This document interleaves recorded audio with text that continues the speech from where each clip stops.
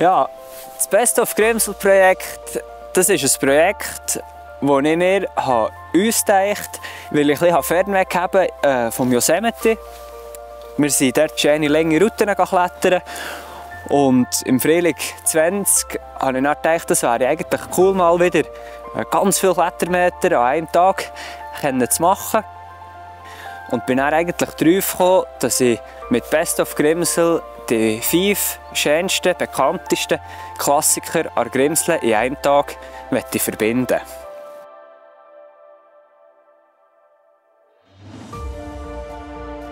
Wir sind am Mittwochnachmittag ins Eldorado gelaufen. Es war ein Herbsttag, coole Stimmung. Und dann habe ich schon gedacht, ich die ersten paar Meter vorbereiten, bin dann bis zur 3. Seillänge aufgestiegen, habe dort ein Fixseil drin geheicht, dass ich am nächsten Morgen relativ zügig starten konnte. Und bin dann am Abend um 7 schon relativ frei ins Nest, weil der nächste Tag ist lang und fängt frei an.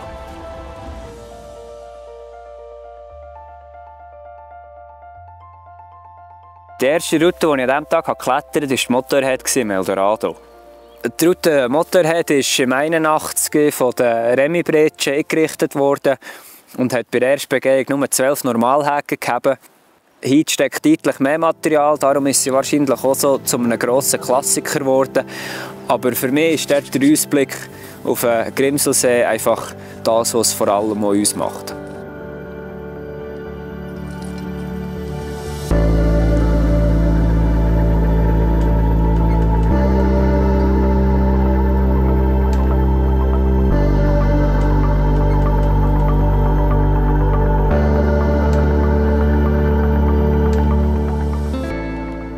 Der Fokus ist komplett einfach auf dem Lichtkegel der Stirnlampe. Und das ist ein extrem schönes Gefühl, was eigentlich für mich kein Nachteil war.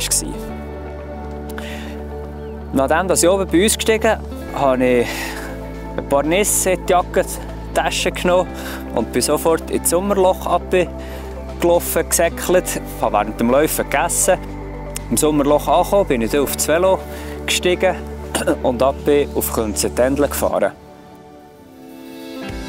Als ich zu Grimsel angekommen bin, habe ich ein bisschen kalt gegeben, habe das Material umgerüstet, schnell etwas gegessen und sofort die Einstieg vor Sagittarius gelaufen, wo es dann weiter ist gegangen mit wunderschönen Klettermetern.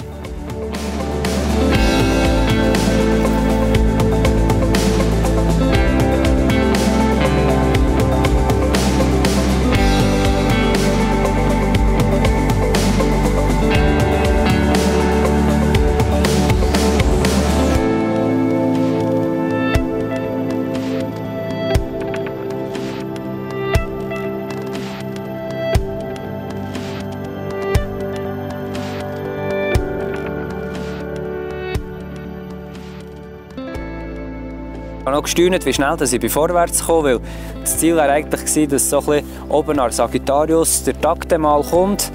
Aber als ich oben ankam, war es immer noch brandschwarze Nacht. Ich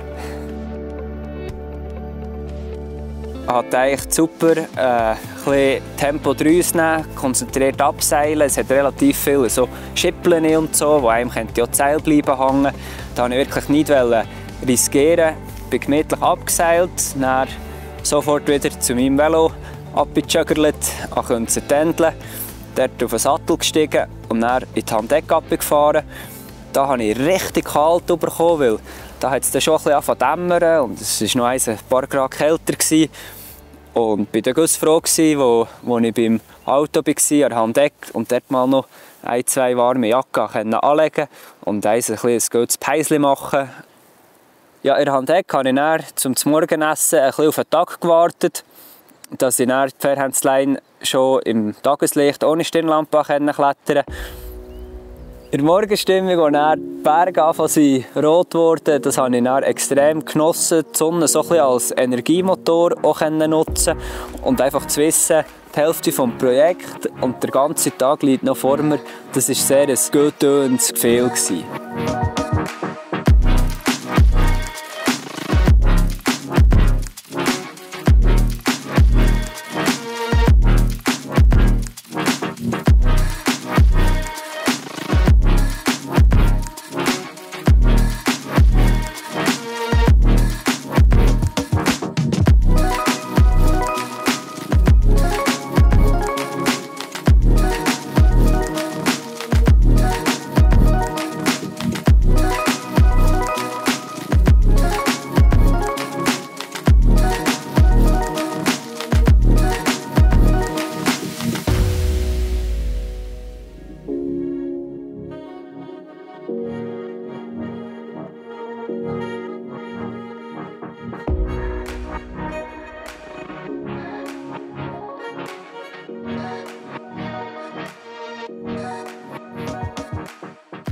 Die Route Fairhandsline habe ich sehr gut gekannt und da konnte ich auch gewisse Passagen frei solo klettern. Ich habe aber eigentlich das ganze Projekt im Rope-Solo-Stil gemacht, weil das Risiko mir es nicht der Wert war und ich relativ viele Abschnitte von diesem Projekt auch nicht kennt.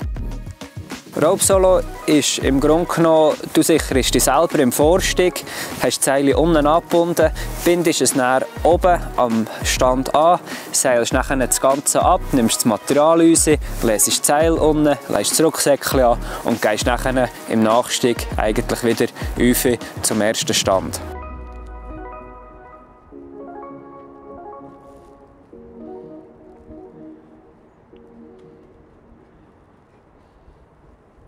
Die Fairhandsline ist mit Abstand meine Lieblingsroute dahinter, neben der Gelmerbahn.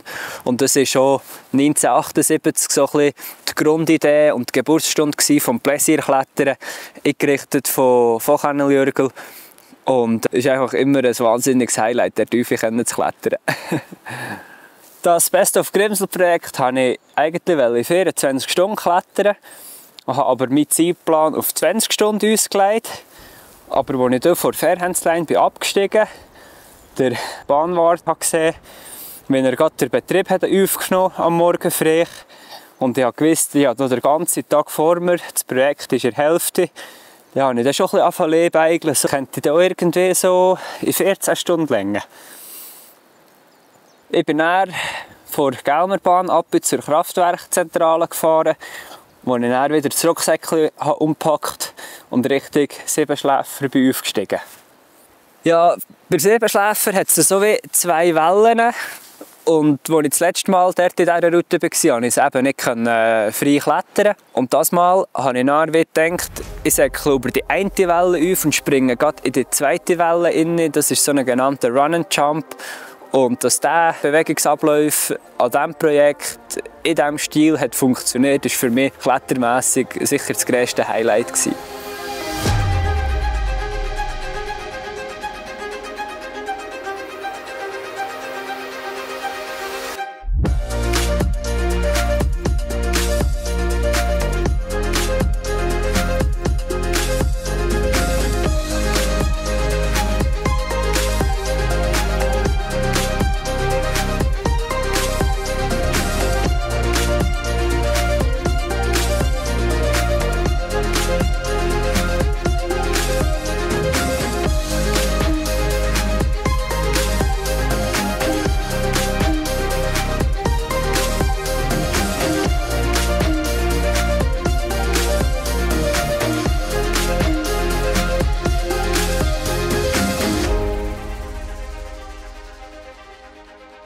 Da habe ich schon nicht schlecht gestaunt, dass sie das in den 70er Jahren Hans Howald hat erst begangen.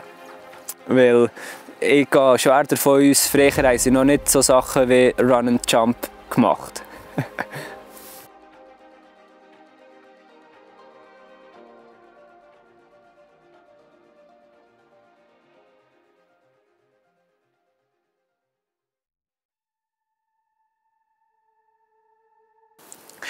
Ja, obwohl ich jetzt eigentlich schon wie viele Routen geklettert und super im Zeitplan war, ist es einfach wirklich noch nicht fertig gewesen, weil vor mir liegt noch die Route Abadia an der Mittagsflöhe und die habe ich nämlich noch gar nicht geklettert bis dann. Ja, nach einem feinen Mittagessen im Dschingelmat bin ich dann da in dieser super tollen Herbststimmung, was ja das Projekt eigentlich auch im Gesamten ein bisschen ausgemacht hat, Richtung Mittagsflug gelaufen. Die Farben, das Licht, das war alles perfekt gewesen. Noch extrem viel Energie tanken. Und wenn man da als Kletterer so gegen die Wand schaut, ist da einfach auch eine gewisse Portion noch Ehrfurcht dabei. Es ist sehr imposant, aber auch eine riesige Portion Vorfreude von dieser markanten Kante da, dieser Abadia. Und da bin ich dann noch extrem motiviert gewesen, nochmal alles rauszuholen und das Projekt fertig zu machen. In Abadia habe ich auch wieder ein 50 Meter Seil dabei gehabt, ich habe wieder Friends dabei gehabt, ich habe wieder mehrere Express dabei gehabt, weil ich es einfach auch nicht kennt. Und was bei Abadia auch noch speziell war, habe ich auch eine Nummer größere Kletterfinken angelegt, weil die Füße haben doch schon irgendwie 40 Seillängen mitgemacht und sie waren ein bisschen geschwollen. Und dann habe ich mich nicht mehr in die ganz engen Schönwellen zwängen.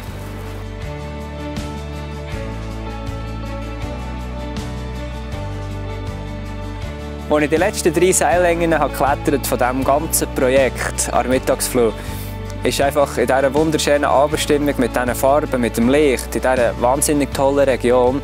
Das war so ein dankbarer Moment für mich und ich konnte einfach wirklich das ganze Projekt noch ein bisschen reflektieren und auf eine wahnsinnig schöne Zeit von diesen letzten 16 Stunden zurückschauen.